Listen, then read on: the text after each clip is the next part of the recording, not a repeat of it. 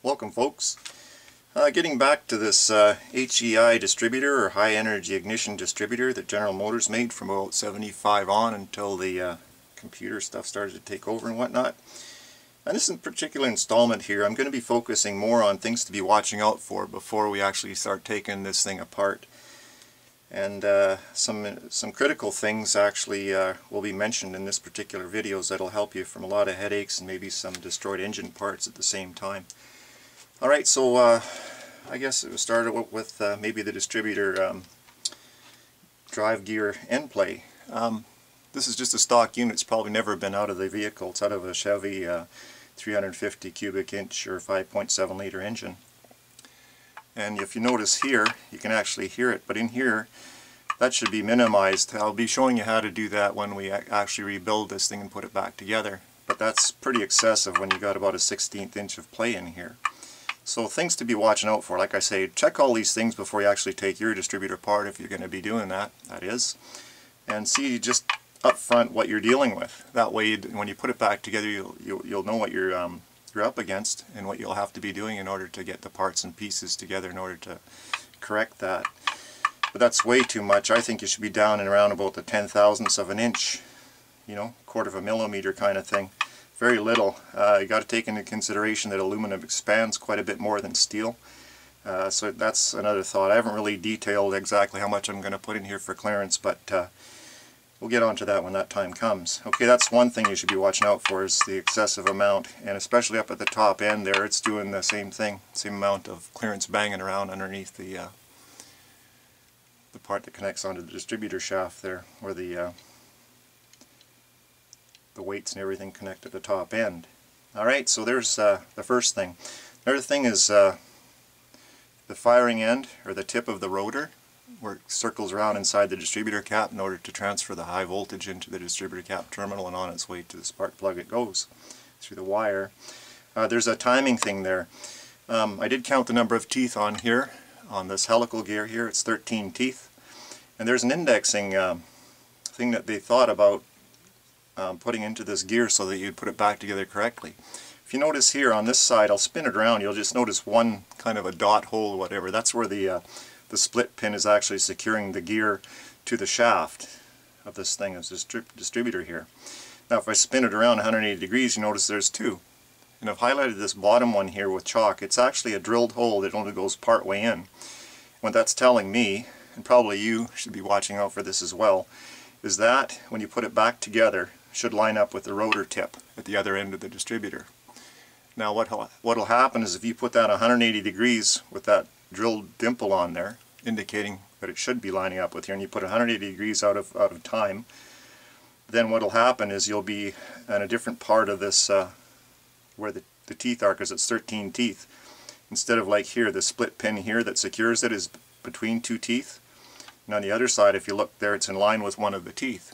So you got to make sure when you put this back together that drilled dimple timing indicator on the gear matches up with the firing tip of the rotor. Alright, so there's that's taken care of now.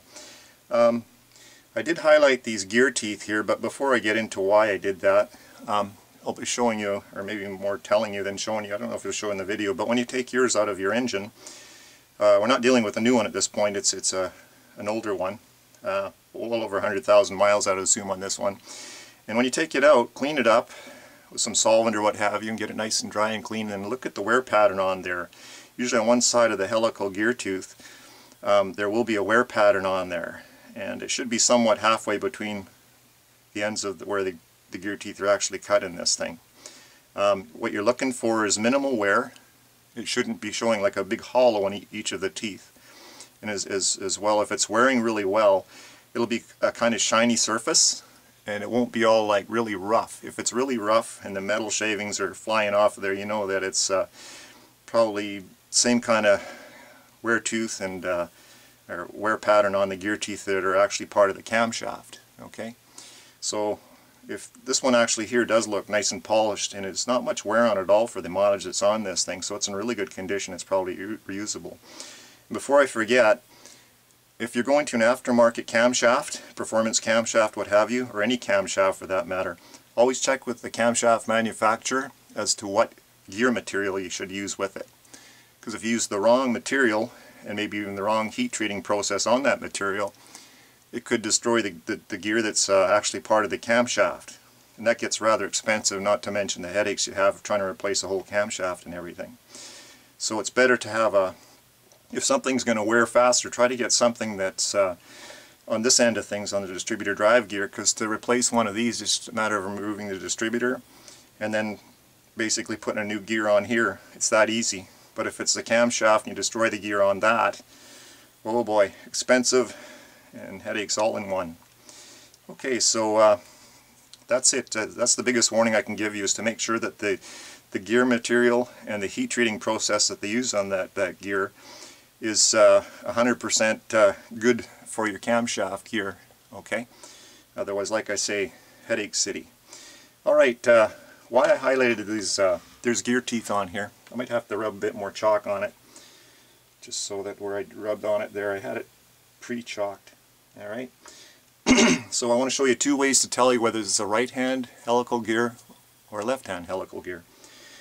If you can see here, they are on an angle. They're not a straight across tooth, okay? Hopefully I can hold it still enough. But there's two ways I'll excuse me, show you. If you see the teeth while viewing from top, they much like a coarse screw thread. If they're going this way, just like a screw thread, a right-handed screw thread, like a bolt, then that's a right-handed gear. But if that doesn't do it for you, you've actually got, let's see, I'm going to have to see if I can jack this thing up a little bit so it's somewhat level. I'll get an old screwdriver here and help hold it up. Higher is even better. What do I have that's higher? I'm looking. Here we go. Got this wheel here, and hopefully it'll stay put. Alright, hopefully you can see on those gear teeth that I've highlighted with the chalk. Okay, like I was saying, if you screw it this way, viewed from above, it'll be a right-hand gear. Now you've got two hands. And if you notice the way your thumbs and index finger make an angle, unless you're one of those really double-jointed type people where you can fold your thumb back, but normally like this, just place your hand as the shaft is horizontal or left and right, and put your hand up against her. So I'll try my left one first, and you can see these gear teeth are on this angle here, okay? So if I put my left hand on there, geez, it doesn't match up, okay? Now if I put my right hand on there, oh boy, that's something, isn't it? Almost, you can actually put your thumb to the same angle as the gear is cut on. So that's telling me that's a right-hand gear. So the only reason I'm really telling you this is in case it's you haven't really noticed, but there could be the gear teeth cut on the opposite angle, meaning a left-handed gear as opposed to a right one, and I'm not sure if Oldsmobile and the rest of them do that or not. So if you do get a replacement gear or whatever, make sure that it's the right amount of gear teeth, the count. This one being 13 gear teeth around the circumference, as well as it has to have the right helix angle and the right, well, it's probably a diametral pitch gear from what I gather, if it's standard and not metric. In that case it'll be a module type gear, I guess, cut gear. But there's the easiest way to remember if you're trying to do it. Just make sure that the shaft, or whatever the gear is on, is this way, and just walk up to it. If it's a big gear, say 6 feet in diameter, you can do it with those too. Just basically put your hand, either hand up there, and whatever hand matches the angle to your index finger as your index finger is pointing that way. There's how you tell left hand gear from right hand gear. So that's a right hand gear, as well as it also screws like a right hand thread. So I'll leave you with those few things there, and I'll add some videos as we go along and mention a few different things that'll help you out and perhaps save you some money and a few headaches along the way. So I hope you enjoyed what I had to say in this video for today, folks, and with that said and done, have yourself a nice day, and bye for now.